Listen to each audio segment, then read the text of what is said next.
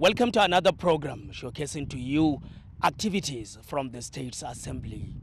It is also a platform where some engagements of the National Assembly are being presented from both chambers of the Senate and the House of Representatives. I am Abdullahi Aminu, your guide at this time. We are beginning the program with the recent confirmation by the National Agency for Food and Drugs Administration Control, NAFDAC, on the efficacy of the Avastin injection that allegedly led to blindness of 10 patients at the National Eye Center, Kaduna. It was part of submissions at the investigative hearing by the ad hoc committee on health constituted by the Senate. The management of the Eye Center and National Agency for Food and Drugs Administration Control presented submissions before the Senate committee. They are on whether the said drug is fit for human consumption, condition in which it is stored, and the administration process which formed part of the answers contained in both NAFDAC and the Eye Center's assessment reports. We saw the 10 patients, and different explanations were given to us. And the explanations given to us will not be complete for us to make our report, on this drug. You are in charge of control, in charge of drug control.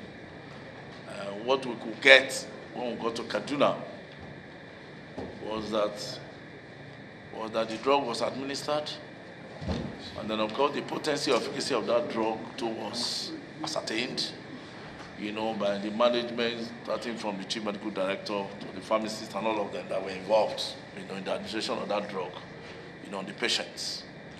And on the little things we were able to get, the onus now was on you, NAFDAC, because they mentioned that the vial from which, of course, the drug was dispensed had been given to you. And the reason they adduced, for that reaction was inflammation, that was caused by that drug. And thinking of it too, that the drug, if the efficacy was still guaranteed, by the Eye Center that administered it, there is no way we in the Senate will be able to attest to, the efficacy of the drug if we didn't get you to do the analysis, of what was contained in the drug. And that is the point we really want to, to sort out with you. And we are assured that the hospital is carrying out their internal investigation. There and then we went and met one vial of the product that was remaining.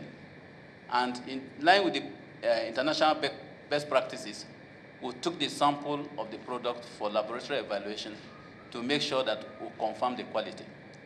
With respect to the source of the medicine used at the National Eye Center, Kaduna, is not from Russia.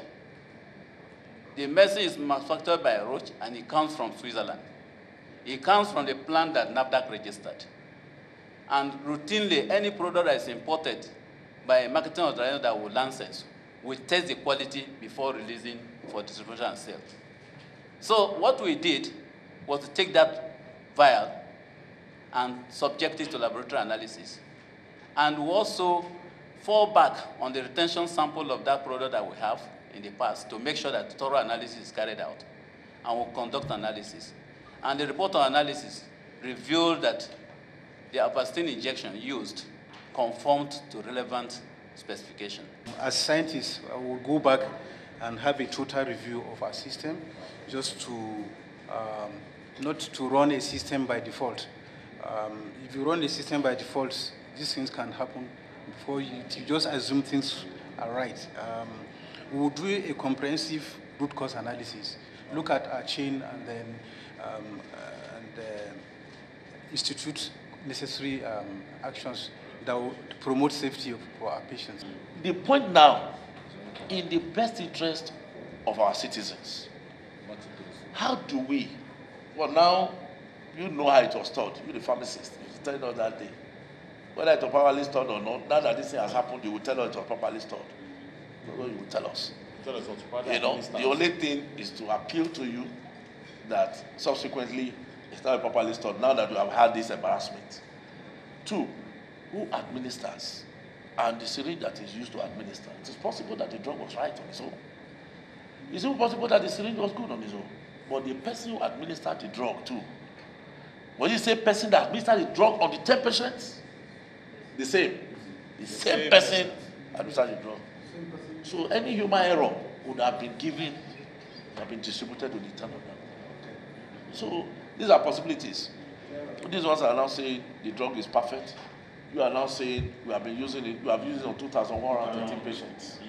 You know, of course, what would have done, what the Senate came up in one of the resolutions is that you suspend the use of the drug. Suspending the use of the drug, the alternative we have, just like you said, is a lot more expensive. So the economics of it too, we have to take into consideration. The committee advised the center to streamline its drugs management activities from the point of delivery to the administration and storage. It is with a view to clear the minds of Nigerians on the allegations raised relating to the drug, and it will remain the best eye center in the West African sub-region.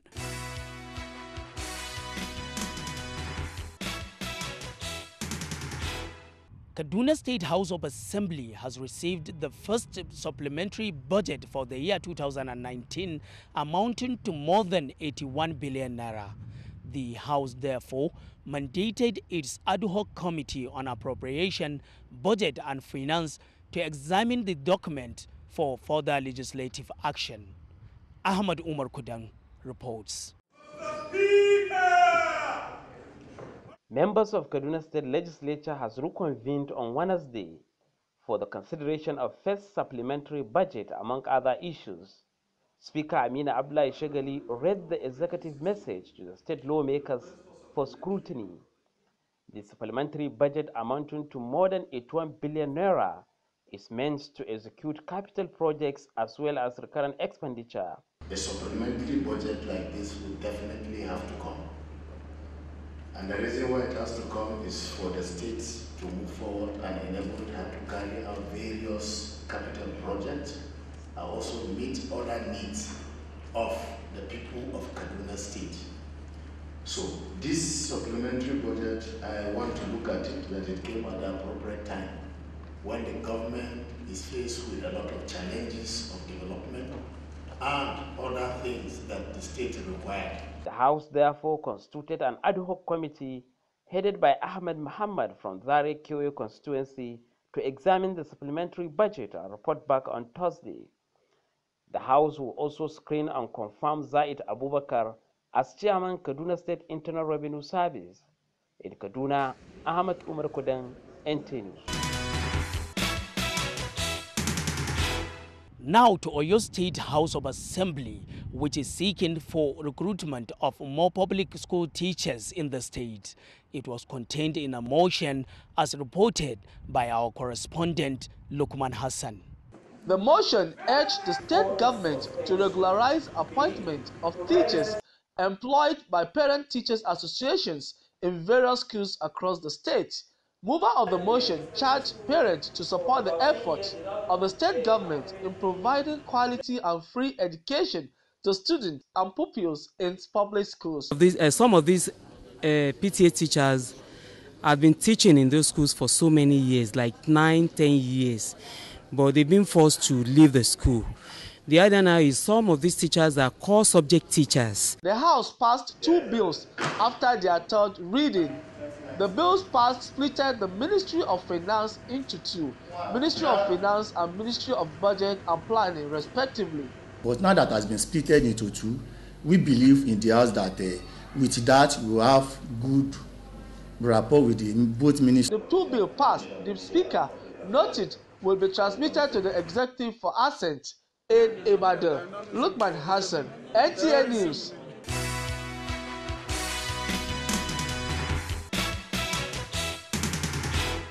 The Oyo State House of Assembly has also passed 2 bills into law. One of the bills is for the establishment of a ministry and training towards strengthening the state's economy. Lukman Hassan also reports. The two bills passed are Ministry of Establishments and Training Bill and Ministry of Agriculture and Rural Development Bill 2019, presenting the Ministry of Establishments and Training Bill 2019 before the Committee of the Whole House. The Chairman House Committee on Establishments noted that the bill, as passed, would enhance the quality of personnel in government agencies. The sense of the ministry is to advise the government on the wages and salary that the workers need to be that may be agitating for. The bill on Ministry of Agriculture and Rural Development 2019 will create more employment for youth and make Oyo State food basket in the nation. This ministry needs have a lot to do. That's one reason why we established this ministry, so that they'll be able to focus on the attention of the farm produce and the welfare of our people. The lawmakers noted that the bills will further shore up the state economy. The two bills are the first passed by the House since its inauguration on June 10, 2019. In Ibadan, Lukman Hassan, NTA News.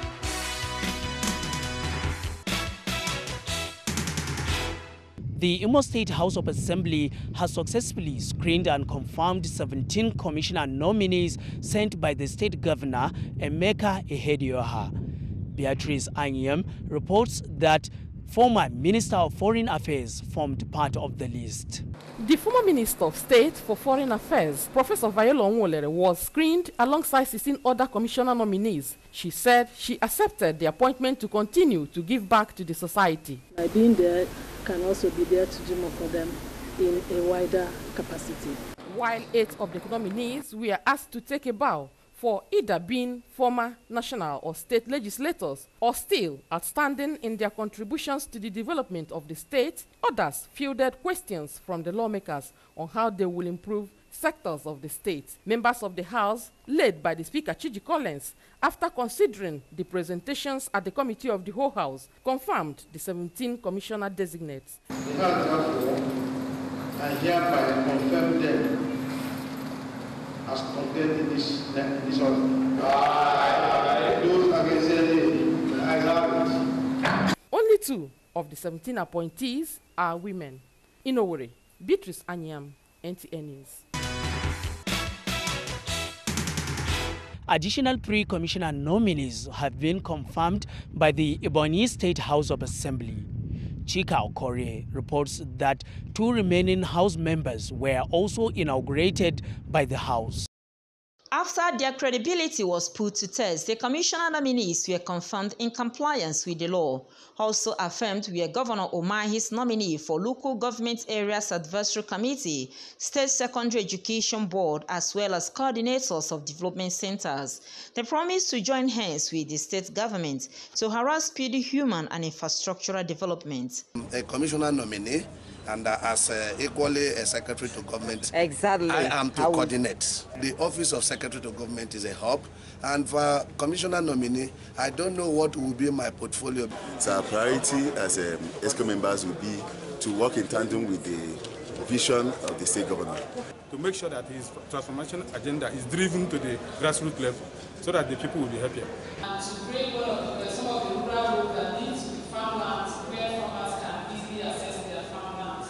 On the issues of urgent public importance, member representing Ezza South constituency, Chris Osulo, called for an inquiry into the extortion allegation of petty traders, mostly widows, at the Abakaliki rice mill. They said they were asked to leave the rice mill premises because they refused to pay the sum of 100,000 naira each. So talk for the acting chairman of the rice mill to say the women should move out of the rice mill. I don't know whether that rice mill will still be conducive. The committee should look at the matter and make sure that the issues raised are being solved. The Speaker, Ebonyi State House of Assembly, Francis Nwifuru, sworn in the remaining 2 of his colleagues. As a member of Ebonyi State House of Assembly, I will perform my function honestly to the best of my ability.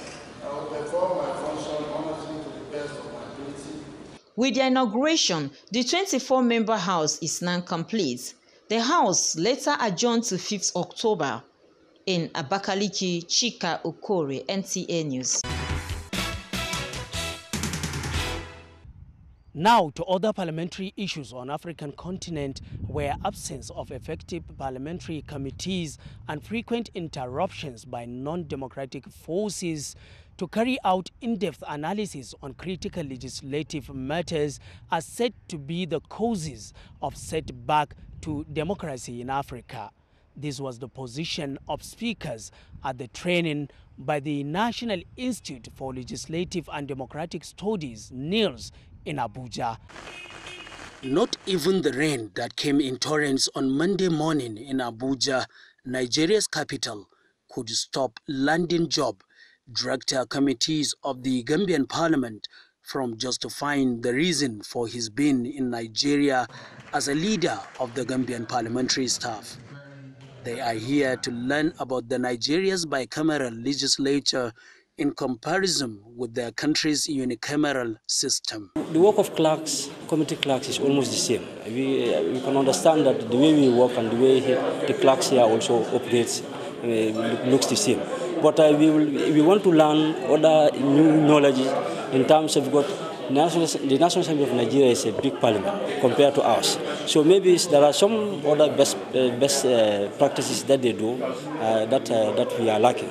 It made me think like I have been left behind, and now that we have been here, I will take the advantage with my colleagues to learn more from this training, because it is very crucial. As we are the technicians of our parliament, and it is a young parliament right now, and it is a newfound democracy in our country now. People want to make research. We want to learn every day to make sure we make the oversight functions so easier for them to work out.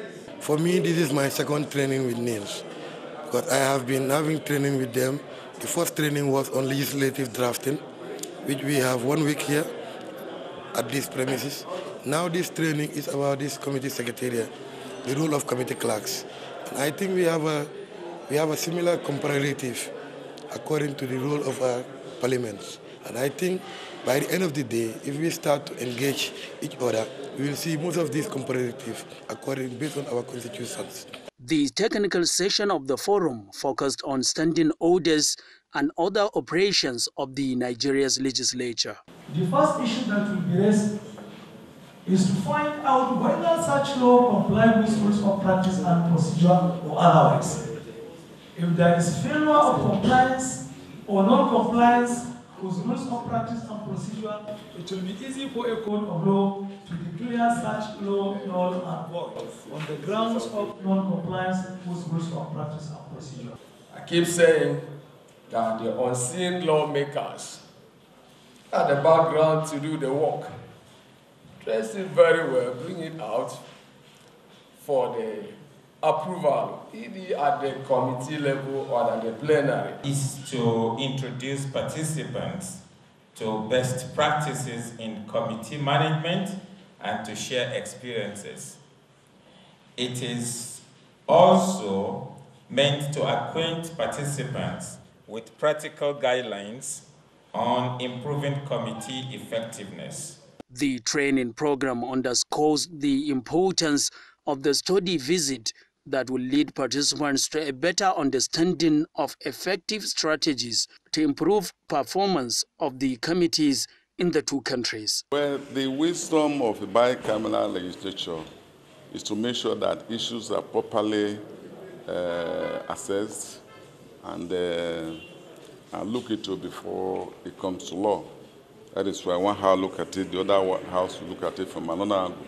By the time the law comes on board, we're sure that you have done justice to such law, and there is something that can last for long for the interests of the people. That's the beauty of bicameral legislation. Africa countries need to synergize. We need to cooperate to nurture the legislature in Africa. The quality of policy, the quality of law is aimed on the capacity of the legislature. It's aimed on the capacity and effectiveness of the committee. Here we come to the end of this package. On behalf of the production crew, Abdullahi Aminu saying bye for now.